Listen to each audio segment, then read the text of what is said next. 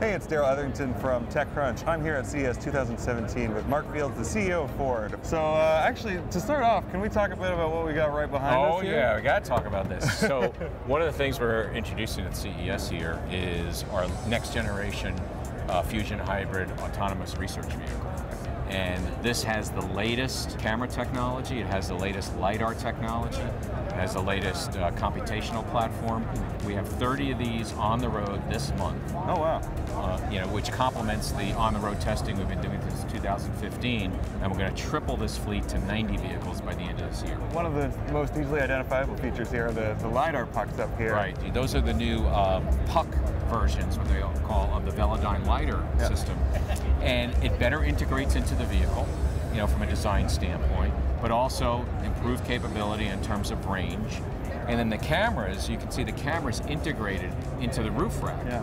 And these are the latest and greatest cameras that are much better seeing through fog and rain and snow. So Chariot is known to our audience. It's San Francisco based. That's where they got their start. Yep. Startup doing commute sharing. Yes.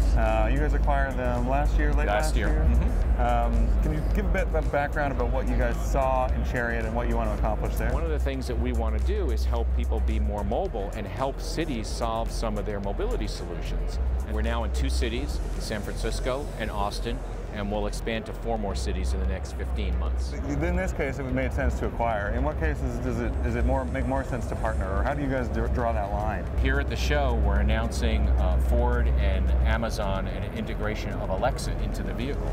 And we're going to have the most comprehensive integration of Alexa into our vehicle where, from the car, you can do everything you do with Alexa, listen to your music, add things to your shopping list, ask for news, but also be able to control your smart home devices. Yeah. To open the garage, turn the lights on.